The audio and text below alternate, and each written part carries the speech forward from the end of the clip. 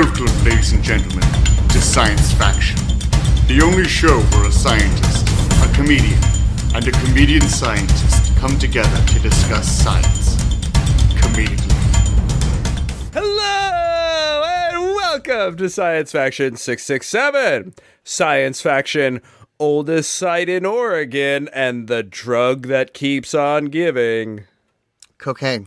Yes, it does keep on giving because it's continually Until it awesome. takes everything. Okay, I mean, but like, it's a rich man's drug. You want to dance with the rich man's drug, you gotta have fuel to feed the beast. Otherwise, just do crack like the poors do. Which actually, Bobby, I don't know, promise me this. If all of a sudden something happens, I get my prostate checked tomorrow, and it turns out I have like some advanced disease. Yes. I don't want to die without having done crack. Do crack with me. Really? No, I don't want to do crack with you. You're Morgan Freeman. I'm Jack Nicholson. This is my bucket list. Do crack with me. I feel like there is never, like, there are people who are like, man, I was really uptight, and then I smoked some weed, and it helped improve my life. That's not everybody. Sometimes people have substance use disorder. Sometimes it's bad for you. That's certainly true. I've heard from a lot of people with hallucinogens. Oh, man, something was going wrong in my life, and I tried this, and it really changed my outlook, and my life is better for it. I have never heard anybody be like, man, my life was really lagging, but then I tried some crack, and now it's fucking awesome. I would trade places with Hunter Biden in a second. So do not. Was there crack allegations there? He's not the lame brother who died. He died of cancer. That's tragic. But the one who was like an officer, a lame ass military officer. No. Yeah. Hunter Biden is a known crackhead. Does cocaine. He's a party guy. He's legitimately awesome. Because any smear campaign like Hunter Biden has unprotected sex with prostitutes, and he released a picture of his penis, and the picture of his penis, it's like a good cock, and you're like, wow, I can't hate this guy. It's like minimum B+ cock. Like no one's down, and that's a harsh grader. Yeah, you're grading to porn standards. So anything that's above a C is something to write home about. Oh dear, if you want to be above our C, go ahead and check out our Patreon. You can search Robert Timothy on Patreon for an extra episode of Science Faction every single week. Also, check out Awful Neutral. We are a comedy science podcast. It's my Dungeons and Dragons. Wait, you're a comedy science No. That was a lie. I'm used to promoting Science Faction at the end and I went into that script. No, we are Awful Neutral. We are a Dungeons and Dragons podcast. And while Bobby will have nothing but vitriol to say about it, what he can say without lying, he won't say it, but what he could say without lying is that the cast of the show has some of the funniest people Bobby knows in his life. Yes, and I'm not sure what you have over their heads in terms of threats to get them on your horrible show that does really bad things and promotes a just nerdy form of misadventure entertainment. Okay, I want everybody to know that Bobby hates there's a lot of the nonsense Bobby's on board with, all the dick talking, D's nuts jokes, stuff like that. But stuff like shenanigans that Bobby's not a huge fan of is a lot of like wacky voices and stuff. Like when I first started doing Damien Simmons, the Dead Scientist, Bobby was against it. It wasn't until fan feedback did he realize, oh, I'm the stodgy old dean of the college trying to outlaw the cool frat house. To be fair, fan feedback is a novelty Mexican wrestler that we went to go see who convinced me that I had not looked at things fully. The guy's legit. He has a giant spinning fan on his head. After he body slammed you around a couple times, you changed your mind. Anyhow, Awful Neutral. We also live stream every Sunday at 11 a.m. Pacific Standard Time. Join us. All right, let's move right on to science articles. From molecules to particles, this is Science Articles. No joke, the podcast is legit funnier than this one. Do you learn anything about science? No, you don't. You don't, admittedly. But we double down on the comedy. You walk away feeling good about your day because some funny-ass people... But bad about your dick because they show a lot of Hunter Biden dick photos that'll make you be like, oh man, my dick isn't great. My vein placement is not ideal. This is the best plug you've ever given for the podcast, and I don't think you realize it. Like, people are going to be coming nonstop for that, just out of curiosity first, and then they're going to sit there and admire it for longer. I just like the idea that somewhere there's like a dick judging contest, and one of the boxes that you can check as to why you're marking down the dick, you're giving it, you're taking points away from the dick, and its beauty contest is poor vein placement. Yes, that Matt. Listen, It looks like a spiral staircase. It just wraps around the day. It's weird. I am an ACC member. That's right, the American Cock Club. I'm not a judge. Hopefully one day I will be allowed to go over there, where they a bunch of contestants come by with their penises. There's all different categories. There's like the chode category, where a lot of like short, girthy guys are, judged, and they obviously, I would go up if I was a judge, stick my finger in the scrotum, ask them to cough, and I'm not going to tell you what I'm looking for. That's kind of a trade secret, but I heard when it comes to that club, you're not just the president, you're also a client. I'm also the webmaster, and really I'm the only. I get unemployed actors and homeless guys to show up in my garage. And we filmed episodes of this, and I kind of put on a lot of airs with how prestigious this was. There's a lot of Chinese finger traps disguised as medical devices. We'll leave it at that. All right, article number 1, an 18,000-year-old rock shelter site in Oregon. How many other science podcasts will spend the first 5 minutes discussing vein placement on a cock and then jump right into Paleolithic early occupation of America sites? Yes, this was the dream of our Paleolithic ancestors, was to one day they would create a people who would ponder the deep questions like, what does the perfect cock look like and how would one judge it? As we've discussed numerous times on the show recently, including a lot of ancient art is dick-centric. There's a lot of dicks in ancient art. And so in a way, this podcast is a continuance of a tens of thousands of year old tradition. Dude, it is. There is nothing more scientific than that. In fact, I was actually thinking the other day, if aliens came to Earth and spent time amongst humans, in the notes they talk about their genitals a lot. It is a large percentage of their speech daily references penises specifically. Also, if we really want to get the jump on them, all we have to do is reference the number 69, and for some reason they all go, nice. We don't even know. We were conditioned. So it's like you can't study the species without it changing you.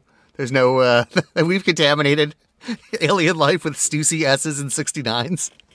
This is a really awesome paper because it details what is likely the oldest site in Oregon if everything gets confirmed, and one of the oldest sites in the Americas. If we want to reference our oldest sites in the Americas list, we got Cooper's Ferry in Idaho. That's about 16K. We have Buttermilk Creek, or the Galt site near Austin, Texas.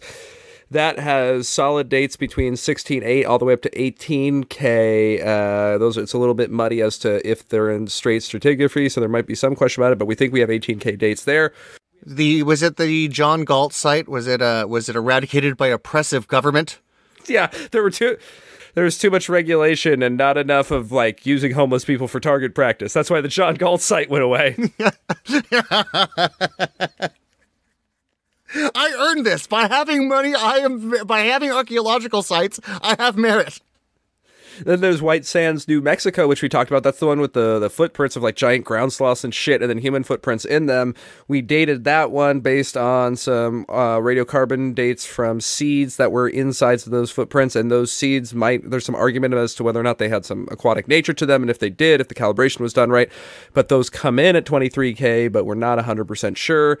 There's some less tenable stuff in South America that's supposedly dated in the high 20s, maybe even early 30K. That's not really that solid. And there's that cave in Mexico we talked about that's at 23 to 30, and that one has some issues because it's a cave and there is some rock fall off the walls of the cave and things like that, and stratigraphy can get messed up in a cave, so there is some issue because of how that one is dated. So scientists are terrified of caves. Yes, so, that's it too. You can see but it's in the There's a lot of science cave. Ghost stories about caves that we all listen to going through grad school, and then you just never want to go into a cave.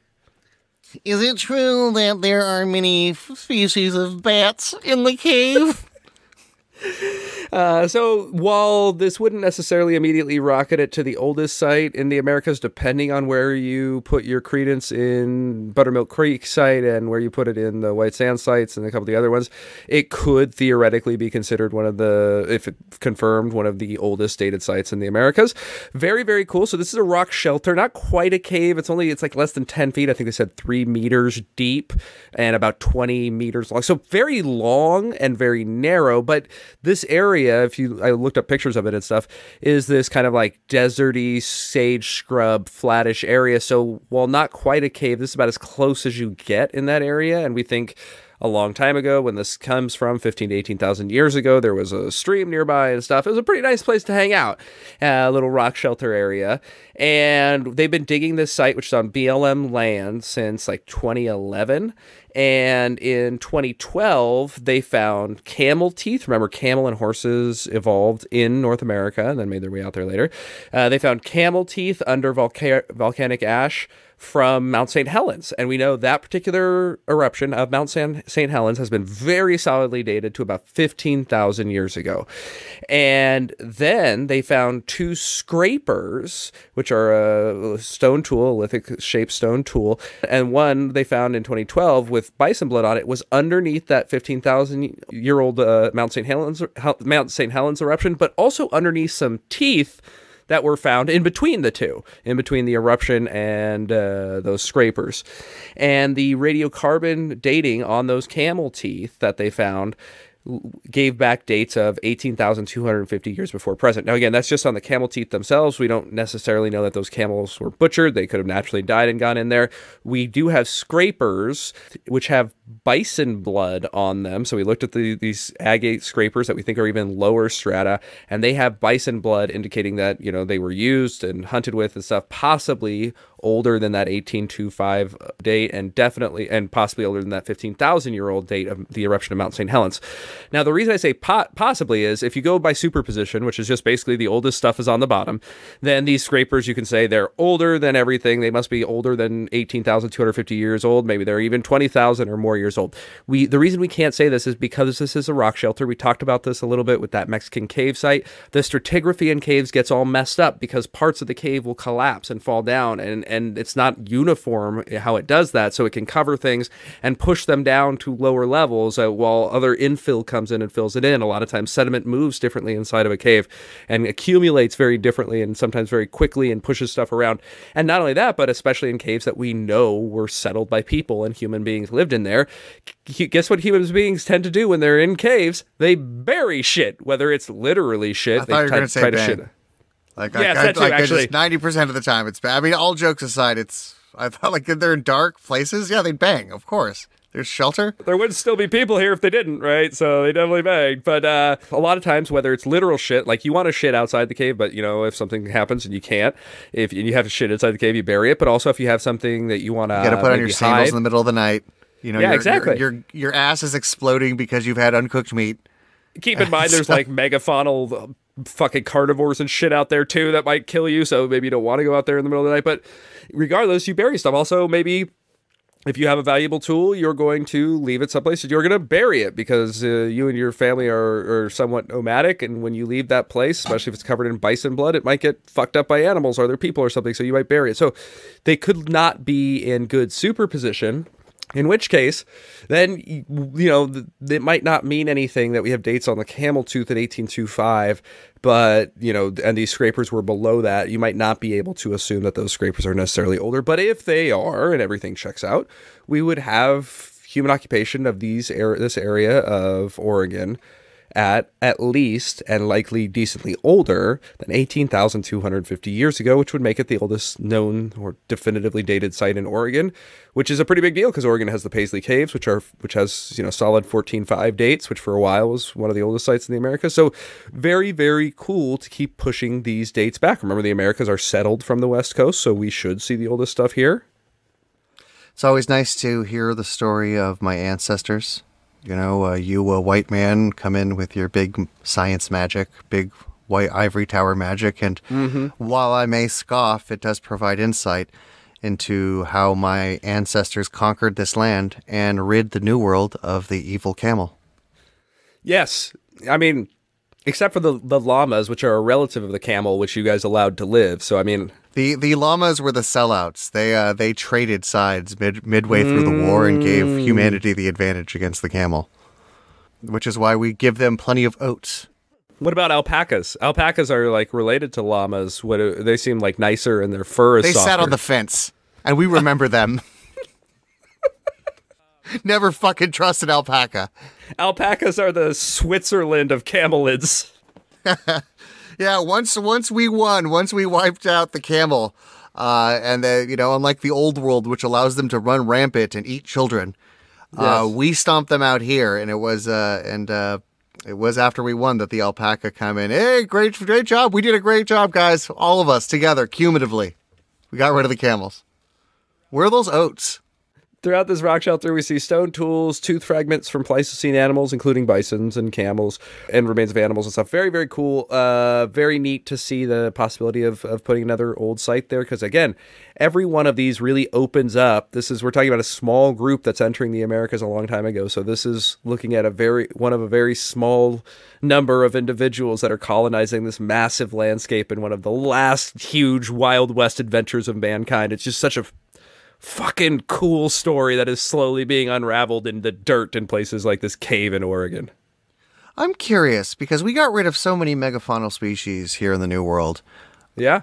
I'm curious which one would have tasted the best. Like if I'm going into like a wacky exotic burger place, with the North American camel have stacked up. Or is it a mammoth? Maybe a mastodon? Maybe maybe it's one of the ones you were not going to expect, saber-toothed cat. Yeah, saber-toothed cat. First off, I would get like an ancient form of what's the fucking disease you get? Yeah, toxoplasmosis that makes you like turn into a caveman. I think that's the way science fiction works. Yeah, it basically is like it's the Last of Us, right? Yeah. Yeah, definitely. That's how The Last of Us happens. That's how science would do it. Dear article number 2. Can the diabetes drug turned weight loss drug also be an addiction treatment drug? It does everything. Like it no joke is like it gives you confidence, makes you healthier mentally. It's like the closest thing to that limitless drug. In a way, if you think about it, any drug that helps you lose weight, especially in your younger years, like the effect multiplies, like anything that makes you lose weight is technically like a bit of a fountain of youth because it will make you live longer. Like, especially if you're overweight when you're younger, getting that weight off, the earlier you do it, the more that makes a difference. And so, like, in a way, if you could take a drug to get skinnier in your younger years, you are basically taking a magic pill that makes you live longer. And get laid more. There would be no greater blow to the comedy community if you were to take away Fat Boy's experiences. That's absolutely true. No specific demographic contributes more to comedy than traumatized former fat men. So we're talking about the drug semaglutide, also known by some of its brand names, one of which you might know is Ozempic. And we have covered this drug like almost its entire life. We covered some of the early testing on it that was done in the early 2010s when we first started out and talked about what a big deal this is going to be at that time for people with diabetes. And then studies started coming out when it was only used on label for diabetes, only in very limited circumstances, about how much it was dramatically reducing weight loss. And we covered that as breaking news. And wow, what an interesting thing. This might, be the answer to America's obesity epidemic. And as it started making waves as a very effective weight loss drug, we continued to cover it. Now, obviously, it's something that is a household name. Most people probably know what Ozempic is, or at least have heard of it. Jessica Simpson, my wife has instructed me, is one of the big, she's somebody who's kind of struggled with weight, all her life. But recently, despite being in her 40s, she looks great. And apparently she's denying that it's Ozempic, but it's clearly Ozempic. Okay, girl. So pretty interesting. Now, first of all, I want to talk about something. We talked about this. We talked about Ozempic a little bit a few months ago, and there is this idea going around that people who need it for diabetes can't get it because other people are using it for weight loss. There have been a few rebuttals to that because that isn't necessarily how drugs work. Oftentimes they're prepared for the market that they're being used in or their on-label use. And so like there actually isn't evidence of less Ozempic being produced for people with diabetes. In fact, that number has gone up. It's just that more people with diabetes are using it. And the production stream for the non-diabetes side, for the weight loss side, is done separately and began when it got cleared by the FDA for weight loss use, and like is supposedly, at least in some cases, it's made at a different factory. The production line, like everything about it is different, sometimes down to the manufacturer. So that might be more of an appearance that we get. There might still be some people who are, let's say, they're not quite diabetic, or they could be using other diabetes medication, but they know this can help them lose weight as well. So they're choosing to do that, even though they have the diabetes thing. But in general, those using it for the weight loss aspect are usually not taking it out of the same pool as those from the diabetes aspect. See, I had thought that it was one of those misleading things that didn't affect it because in America, if you have diabetes, you can't afford insulin most of the time. And so you don't actually live long enough to get the other diabetes more expensive diabetes medications. Yeah, that could be it. Like we just kill those people off early enough with the expensive insulin. Well, with the lack there, or by pricing them out of the market. Listen, the market has spoken.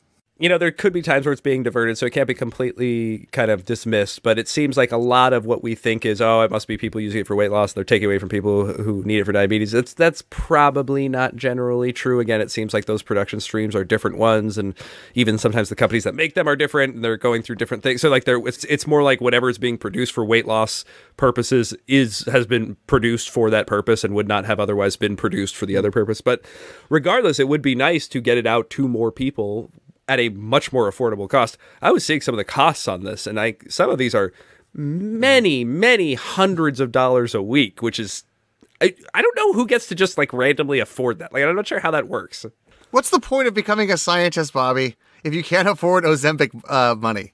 Like, what's the point of no, we talked about this before on the show. Fuck that. I would not take that for a million years. It is a shot, and it's like once a week or something like that. Fuck that. I hate needles. I even said I will gladly go on an 800 calorie a day liquid diet for like 2.5, 3 months than I would go get a shot once a week. This is a gift you give to your wife. You'd be coming home looking like Ryan Reynolds every day. I could do the same thing on the 800 calorie a day liquid diet, and I don't have to get a fucking needle. Okay, listen. What if I told you, Bobby, that we turn this? Okay, you pay for it, right? You do it, and you allow me to administer it. Every week, I have to figure out a way to dart you. Or I have to figure out a way to give you trick you into having your medicine, give you that spoonful of sugar. No. And I think it would appeal to your love of traps and avoiding. My hatred of needles I would not want somebody randomly trying to stab me with a needle. That actually sounds like a nightmare of my life. That is. Oh no, I'd be doing it from long distance with a high-powered rifle. Don't. No. I wouldn't. Nobody would stab you, Bobby. Well, what's interesting is there's a bunch of evidence coming out that not only is this good as a diabetes drug, not only is this good as a weight loss drug, but it might actually be good as an addiction treatment drug. So a lot of the people who have been using Ozempic for weight loss are reporting that the drug has caused them to completely lose interest in former addictive habits, including alcohol, drugs, and even obsessive shopping habits. So, super interesting. Now you wonder, wait, is this maybe just like a placebo thing? Is this mind over matter? But these people weren't told that it would do this. So do they have some kind of internal connection in their head? Like, is their head drawing a circle? Oh, this makes me not hungry, which is one of the ways Ozempic makes you lose weight. This makes me not hungry, and because this makes me not hungry, maybe it makes me not want cigarettes or something. I don't know. It seems weird that would be something that all those people would infer, but we actually have a mechanism of action that makes sense as to how this could work. And we have previous studies that show that this might be the case. In fact, previous animal studies found that other drugs, which are similar, at least chemically similar to semaglutide, which essentially are mimicking a gut hormone called GLP-1, we think that it suppresses not only appetite, but other type of seeking behaviors, reward-seeking behaviors, including drug-seeking behaviors. And in some cases where we're giving it to them for totally other reasons, people who have taken drugs that have GLP-1 agonists on them, sometimes they like completely stop drinking when they otherwise have some kind of alcohol use disorder, or they completely stop smoking cigarettes when they've smoked a pack a day for 20 years. And that's really, really interesting. I didn't think anything would break. Listen, I recommend Ozempic to everybody. I didn't think anything could break my adrenochrome addiction. I didn't think I was 3 fetuses a day, just straight from the top. That's that adrenochrome for our fans. Nobody should venture down that rabbit hole, but that's what the nutsos believe. It was a drug that was made up by Hunter S. Thompson. It's the idea that it's like you're like eating part of the baby.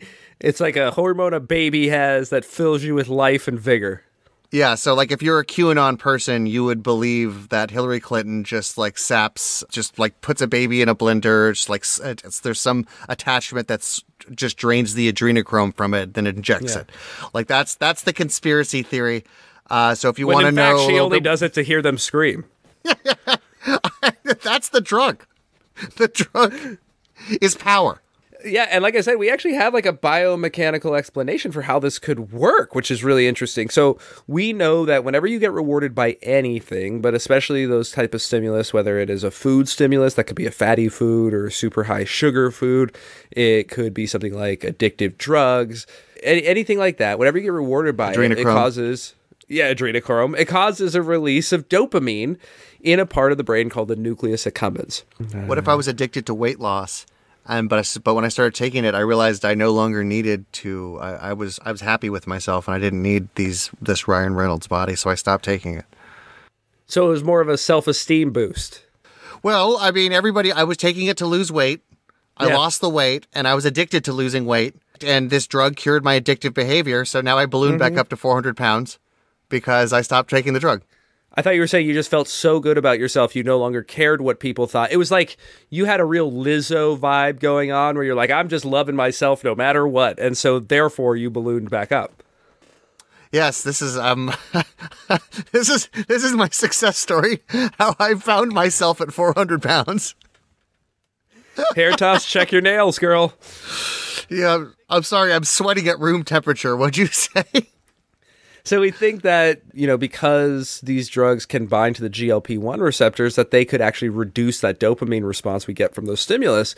And if then we're not getting that dopamine response when we take that stimulus, we start associating the two things together. We think that that's a big part of the biochemical addiction cycle, is associating that stimulus with that response. And if you can break that association in your mind because you're no longer getting it and the dopamine thing is not working, that might be a really good way to start breaking some of those addictive habits. And that's really, really interesting. My guy's playing the kazoo. He's not Lizzo. He can't play the flute, but it's inspirational. He's 400 pounds. He's divorced. His wife finds him physically revolting because she thought she was marrying a Ryan Reynolds type. But during one of his like blues traveler-esque bits, he says to his super supportive audience of like chubby dudes who he gives like yeah, you go guy.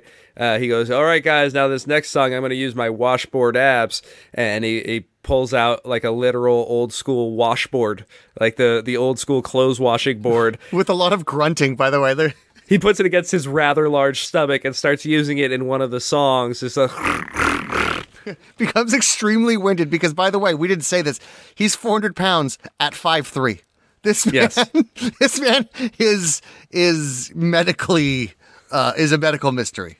He's limited use of his limbs. He's like a weeble more than anything.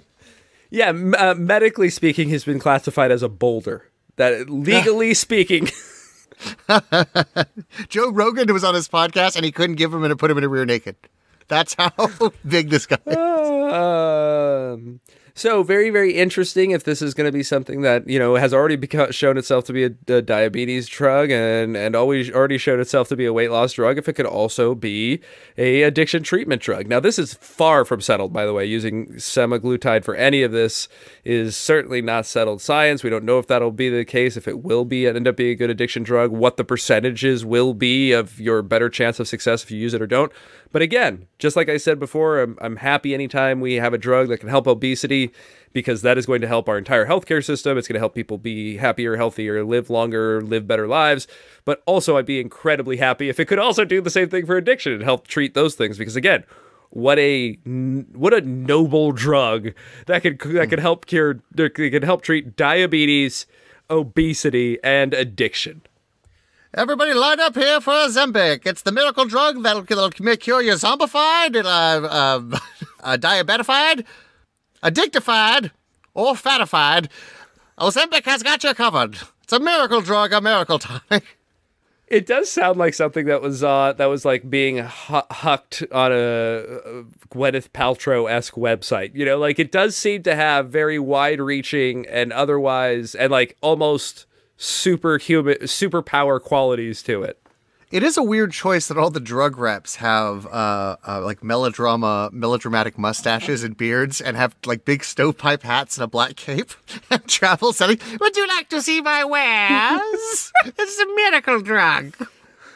Oh, dear. Thank you, audience, for coming back for Science Faction 667, where you learned about the oldest site in Oregon and how the miracle drug just keeps on giving. Thanks so much for joining us, and come on back next week for Science Faction 668. So you've declined my wonder drug, Ozempic? Fine. Can I interest you in crack? You've been listening to Science Faction. Wait, that's not right.